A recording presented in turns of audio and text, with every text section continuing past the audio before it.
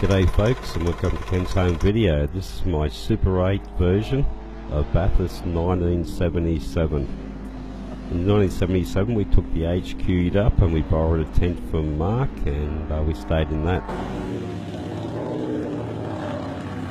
Just having a quick spin around the pits, and this is the Peter Williamson Celica. Looks like the RX3 is getting a bit of work done to it also. And this is the O'Brien Harrop 4-door A9X Marlborough Holden Bill Trim Tirana.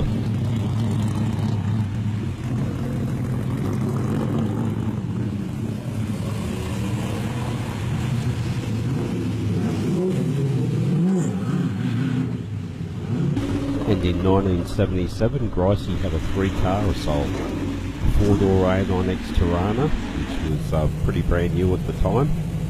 A 2-door A9X Tirana hatchback, and a RX3 driven by Caddy Armour, who had the memorable role at the end of Conrod.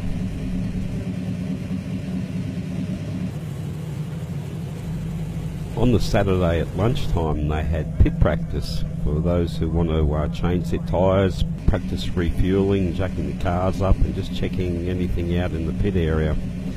Our flag point was just around the corner, so it was just a short walk round to get some fill. It was great.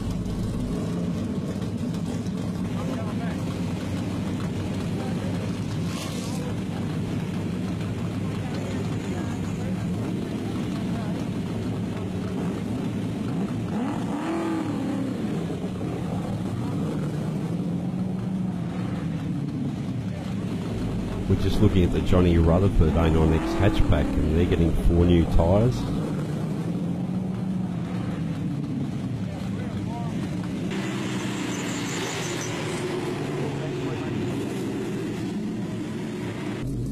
They're also working on the Rusty French XB Coupe, giving it some tyres as well. And there's the Gown Hindoff A9X 4-door Tirana. It's getting a drop of fuel from a can. They haven't thought about the kick system yet, and the wheel nuts are tightened by the Cipro Wheelmaster.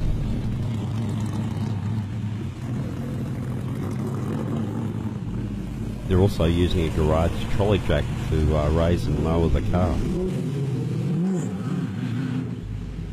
Looks like Rusty French has got the latest of the technology. He's got a pneumatic bag to lift and raise the car. Also, you note in 1977 there's no pit wall, you just drive straight in off the track.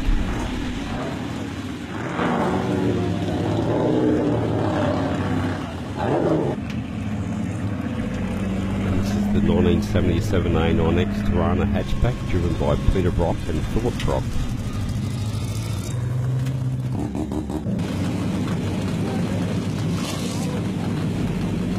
And here we are at the back of the pits.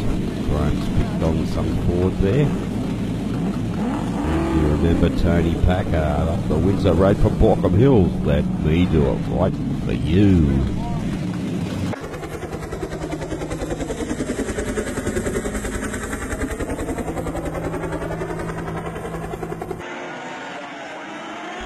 And here we are at the start of the 1977 race. And we're on the last flag point at the end of Conrod. And leading the first lap is Peter Brock, Just, Mel and Grice, and then you've got Moffat and Bond, and the 2 Holden Dealer team cars after that.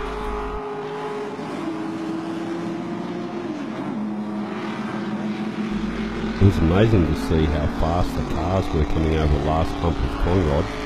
A lot of the front runners had their front wheels off the ground, and we're hoping our 3 little pieces of Armco was going to save us.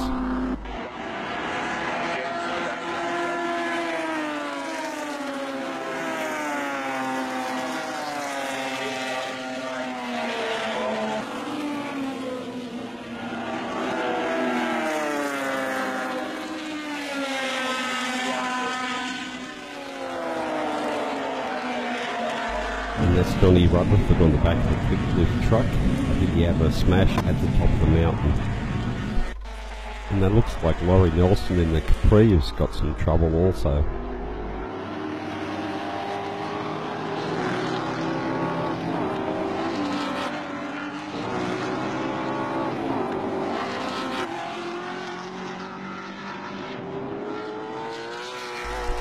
Number 24, the Marshal, Bill Patterson car, looks like it's going pretty slow. It's probably got a bit of trouble too towards the end of the race.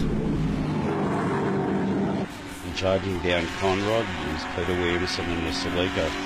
Peter Williamson drove Celicas in this colour scheme for many years at Bathurst in different shapes or forms.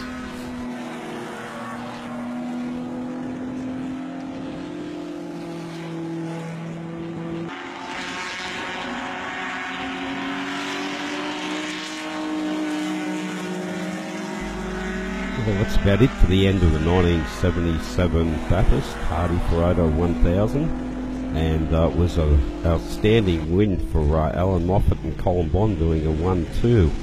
It was quite a memorable one, that one. Third was Peter Jansen, and fourth was Philip Brock and Peter Brock in the A9X Bill Patterson hatchback.